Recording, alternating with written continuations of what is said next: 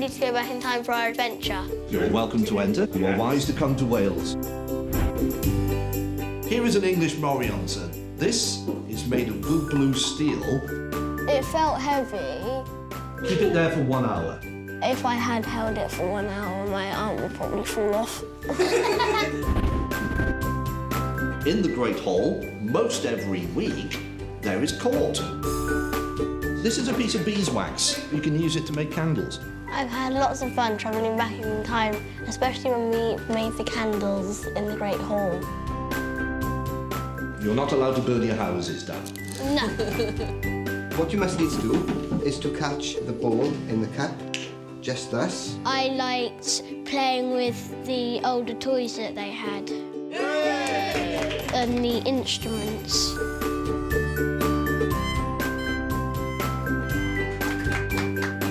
From here on, if anyone is beneath the age of 12 and if they wish to sit, they can sit only on the floor. It is quite hard to imagine how different it would have been back in 1645. And this chamber now, 'tis the kitchen.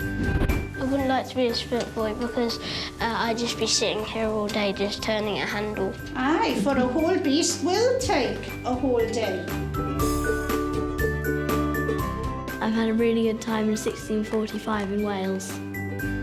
I've enjoyed my visit to Wales and travelling back in time to 1645 100%.